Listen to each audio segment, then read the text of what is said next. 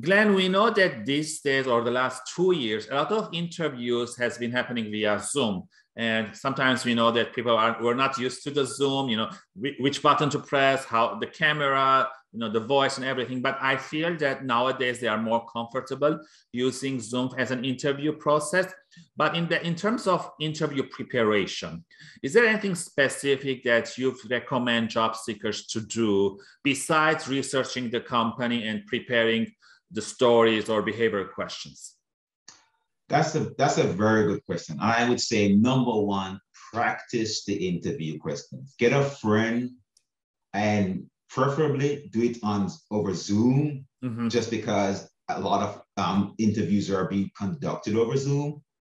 Record yourself. I would say number two, record yourself to see how you are. You can do it 100 times because you're at home and you're videotaping.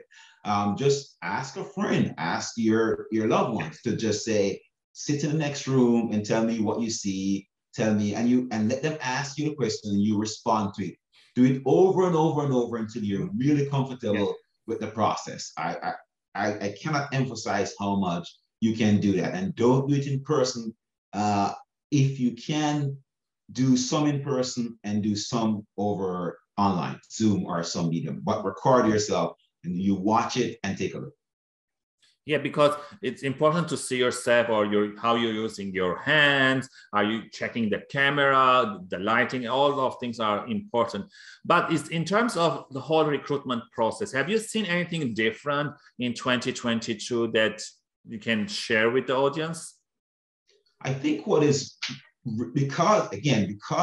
we have moved into this online remote world, a lot of recruiters are very comfortable with watching videos. So if you can make a video of yourself, differentiate yourself from other people about something unique about you that I can elevate, like so with this elevator pitch, this 1 or 2 paragraphs of why you're the best person for this job, that can be a great add-on to your resume. This video, again, not long, I say 1 or 2 minutes, just basically just saying why you're the best person for this fit. What are some projects that you have worked with? Again, make sure that is actually relevant to what they're asking you for.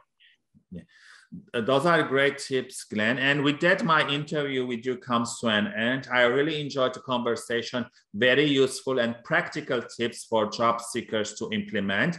Again, for the audience watching or listening, if you have any other tips in terms of interview prep, please leave them below. So Glenn, again, thank you very much for taking the time to answer my questions. And for the audience, please tune in next time for another great guest I'm preparing for you guys. So with that, have a great afternoon. Bye, everyone. Bye, everyone. And thank you so much for having me. Thank you.